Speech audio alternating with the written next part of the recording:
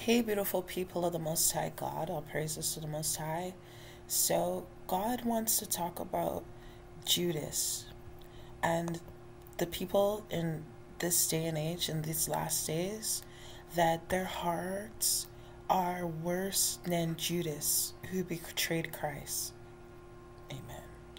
And the reason is because when Judas betrayed Christ, he actually was hurt about it. There was remorse there.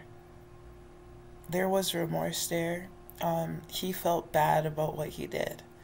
Like, he felt bad that he sold out Christ for 30 pieces of silver. And so much so that Judas couldn't even spend the money. He couldn't even spend the money that he took to betray Christ. He tried to give it back to the high priestess and to the high priests and to the chief men who asked him to betray Christ for him. And God wants you to know there's people every day. They steal, they betray people for money. They take bribes for money. And they feel no way about it. They celebrate. They go buy clothes. They go buy shoes. They go buy cars. They go buy designer. They go buy jewelry. And they never felt any kind of way about what they did. And they go around and they call people, they say, oh, they're a Judas. Oh, they got the Judas spirit.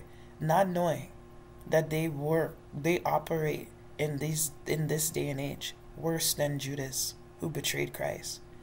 And the reason being is these people don't even feel any kind of way after they betrayed someone to not even be able to spend whatever they took to betray someone. They can't even touch. Judas didn't even spend the 30 pieces of silver. He even gave it back and they told him to take it and he couldn't. He left it there. But these people, when they betray people, they have no problem rejoicing, mocking, jeering, and feeling good that they did something evil to you, that they betrayed you. They feel good about it. And God wants you to know that these people's hearts are wax gross. And they're more wicked than Judas, who they like to say they're walking in the Judas spirit. Because they have done some awful betrayals to people. And they didn't even bat an eye. They didn't bat a tear. They didn't even ask for repentance. And they didn't care about them at all. And at least Judas did.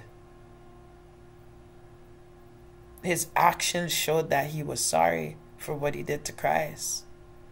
He even confessed to the high priest and to those people that Christ was who he was. Not these people. They take a bribe, they shut their mouth, they laugh, and they buy things at someone's hurt and their expense. Acts 28 and 27. For the heart of this people is wax gross, and their ears are dull as heron, and their eyes have they closed, lest they should see with their eyes, and hear with their ears, and understand with their heart, and should be converted, and I should heal them. So yeah, God wants you to know these people are more wicked than Judas. They don't have any remorse. And when they do betrayals, they don't even feel bad about it. They have no problem spending it in your face and laughing about it behind your back. And to be aware of such people. And thank you, beautiful people. Stay blessed.